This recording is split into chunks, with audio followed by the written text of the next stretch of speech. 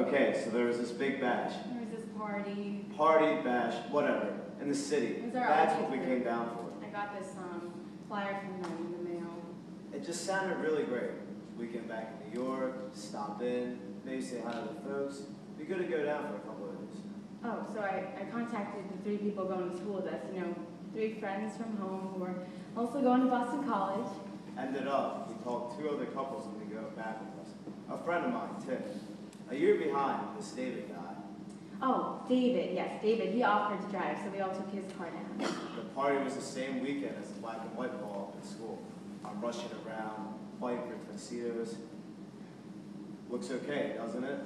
Had this dress I've been saving for something like this, Did I mention that? So the girls decided to wear their outfits for the ride down. Sue's got a knockout thing. Kind of a cutaway in the front. What's it called? It's got the sweetheart neckline. Sweetheart, I think.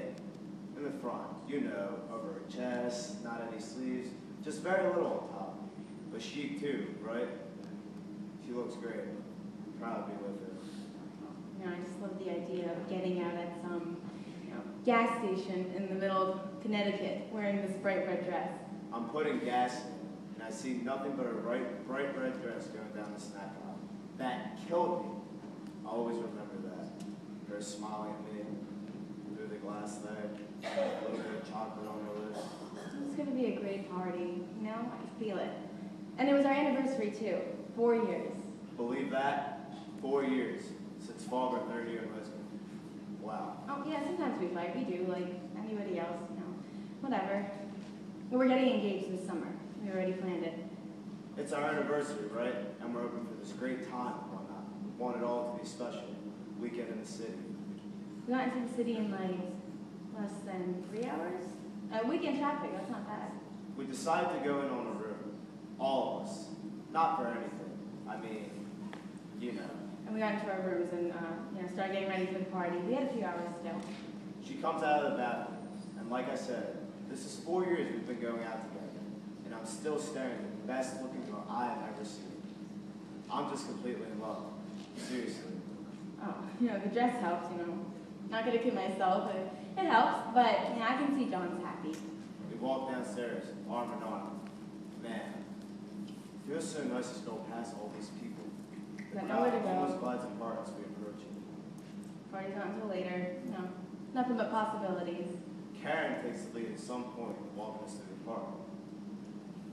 John was holding my hand so tight. Perfect. A perfect night. Then, there's these patch of woods near the path. Comes this rustling. I thought maybe some teenagers or God knows what. 2 guys, middle-aged guys, come out of the car, smiling. And I don't need a map to tell me what's been going on. I don't. 2 guys walking along. No big deal. So we get to the plaza, and the party's great. I haven't danced like that in a long time. It's fun. Back like that in the city, it's always fun. I'd never been to the plaza before. It was tremendous. There was so much, glass and high white walls. But the trip, everything, the dance, it all made me so sleepy. Soon the girls went upstairs in our room. Said they wanted to take a quick nap, whatever. Then we go get a bite. This is like maybe 1:30. The girls and I, we all fell asleep there together on the king-size bed. I was a touch bored, so we stroll around a bit. We shoot right to Central Park, looking around, talking. I think I looked up at like 2:30. I'm not sure. And then I saw those guys from earlier. They were saying goodnight. Well, not saying it exactly, but kissing. Hands are where they shouldn't be. I mean, come on. I know the scriptures. And this is wrong.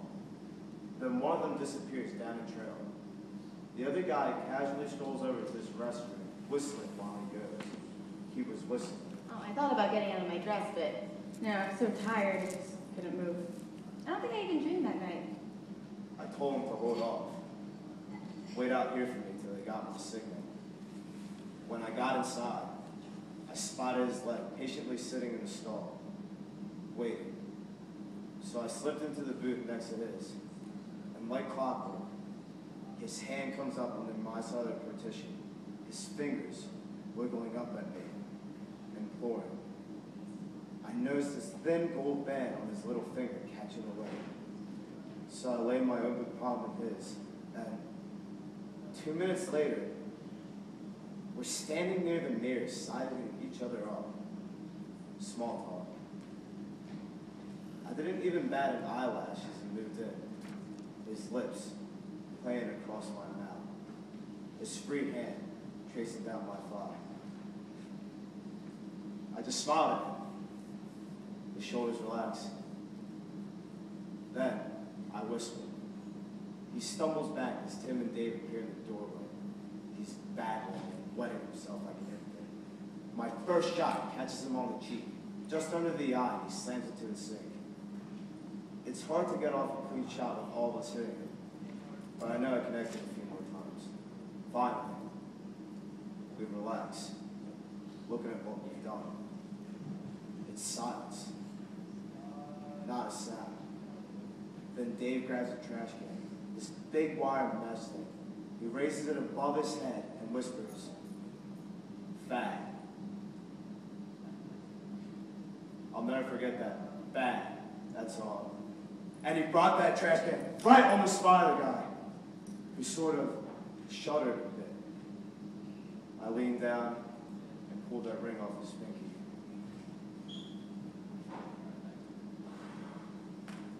I told you I noticed it. Oh, the phone woke me up. We called the room from the street. Wanted to take the girls out to breakfast. I got the other girls up, and I felt really refreshed. I did. Tim pulls me aside. Wants to know why I touched the guy. Let him kiss me. But I didn't know. I didn't have an answer. Isn't that strange? It was so quiet in the lobby as we were walking in that I started tiptoeing out. Isn't that funny? I couldn't answer him. He pointed out to me, though, that my shirt had blood on it. So I asked Tim to hit me in the face. Only there for a second. I saw John's face, cut up like it was, falling down, racing along the fountain outside the front of the hotel. Scraped himself up, blood on everything. Silly games. Had a great meal. And I was eating my breakfast, just eating along like a little French toast, and I saw this flash of light in my water glass. John had slipped a ring in it, and it was this beautiful gold ring, and it had this wonderful leaf embellishment around it. It was a little big, but it fits pretty well. And, I just loved him so much at that moment. I kissed him in front of everybody. He blushed a little. We decided to take the Amtrak back up, just Sue and myself. It was my idea, the train. As we tumbled toward Massachusetts, I could feel Sue fall asleep on my shoulder, all warm, protected. Oh, we are getting married for sure. And I hope it's a fall wedding. I think they're the most beautiful. But not me. I couldn't drift off. So I sat up. I watched the lights dance by. I started whistling to myself. Strange, as I was sleeping there on John's arm, I swear I could hear music. Not loud. I couldn't even recall the tune. But I was whistling. I was. That much I remember. Beautiful music like the sound of angels calling us home.